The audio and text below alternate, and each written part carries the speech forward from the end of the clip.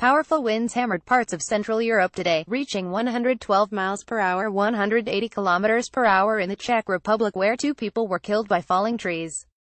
Reuters reported another 2 people have been killed by uprooted trees in Poland. The deadly storm knocked out electricity to hundreds of thousands of Czech homes, according to power company CEZ, and caused travel chaos across Germany. German rail operator Deutsche Bahn was forced to cancel journeys in northern and central Germany today, and European Meteorological Service Meteoalarm has issued red wind warnings for huge swaths of Europe through Sunday. Bringing you the latest Storm Hewart news and live updates from wind-ravaged Europe all times in GMT. Reuters. GD Storm Hewart live. Powerful winds have battered Central Europe. 5:49 p.m. Berlin Fire Service declares state of emergency. Berlin Fire Service has declared Sunday a state of emergency due to damage caused by Storm Hewart. Between 4 a.m. and 7 a.m. local time, firefighters in the German capital were called out to around 100 incidents related to the storm. 4:50 p.m. Storm Hewart to weaken overnight. The Central Institute for Meteorology and Geodynamics has said that Storm Hewart will slow down overnight, with wind speeds unlikely to exceed 45 miles per hour, 70 kilometers per hour on Monday. 4:12 p.m. Incredible footage shows plane failing to land taken at Salzburg Airport. The video below shows powerful winds preventing a passenger plane from landing.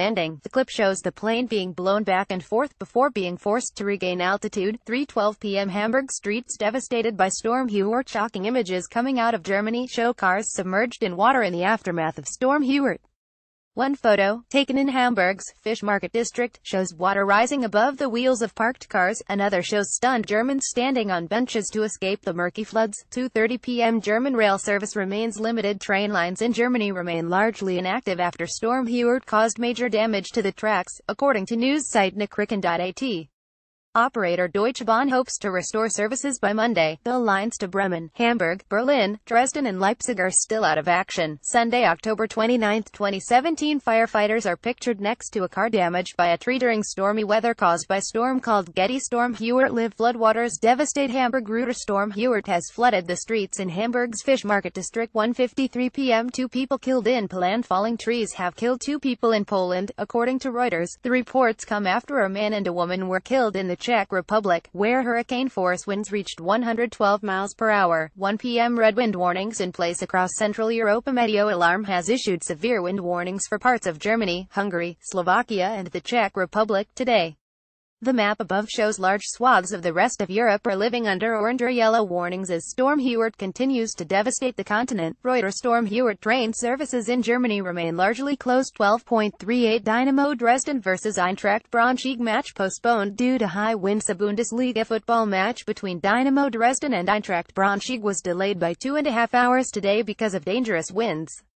The match has been rescheduled to kick off at 3 p.m. this afternoon. 12.032 people killed in the Czech Republic. A man was killed by a falling tree while walking along a sidewalk, while a woman died after being struck by a branch in a wooded area, according to local media.